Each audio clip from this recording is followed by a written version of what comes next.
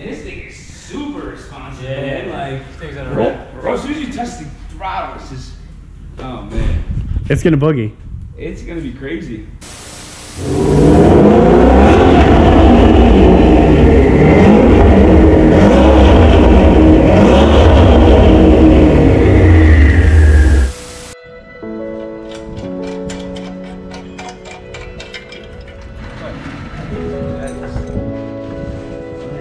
It's looking clean.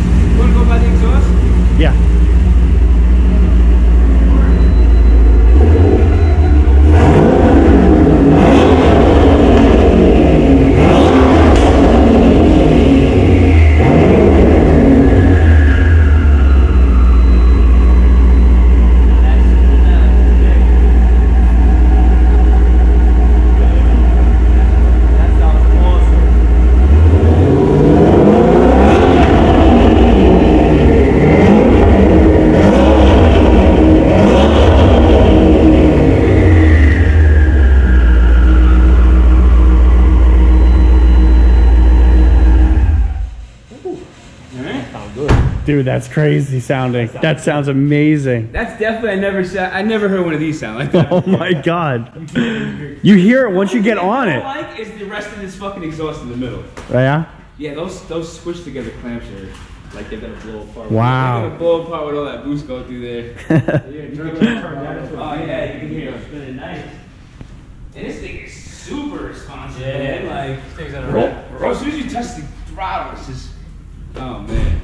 It's gonna boogie. It's gonna be crazy. No leaks, nothing? You're good? We're good? Yeah, everything looks good, man. It kind of sounds like it doesn't even need a tune. We want to get the air far on this thing and... Yeah, it sounds like it wants to rip, man. So, there it is, guys. We just started it up. Sounds absolutely amazing. You could totally hear a difference in not just the exhaust note, but you could hear those turbos spooling up. The only thing really left to do is some wiring and the tuning. So I'm really pumped to see what Roger has in store. I've really let him take the lead on this. This is a project that I had full trust in what he's capable of doing. He said, give him a shot, and that's exactly what I'm gonna do. I'm really excited to see what it's gonna put down on the dyno. Now, keep in mind, I'm going to stay 93, which kind of limits the output of the engine.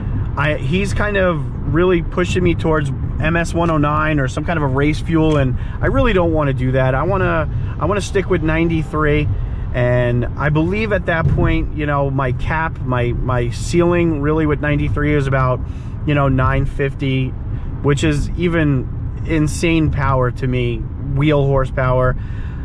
I'll be very happy with 850 range, but we're gonna see how it goes. You know, I'm really, like I said, I'm giving the keys to Roger, see what he's capable of doing.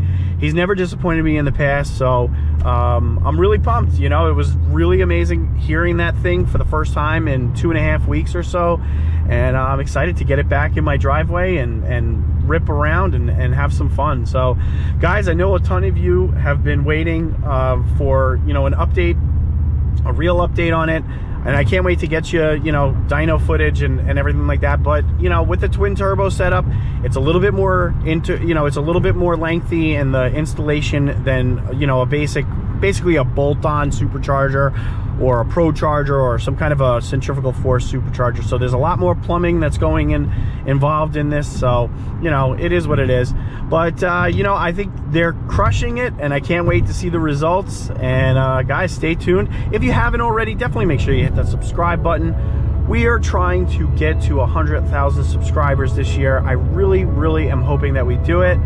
It's a huge milestone. And, you know, guys, for those of you that are subscribed, thank you for liking, commenting, sharing, all that kind of good stuff. With that being said, guys, I'll catch you on the next video.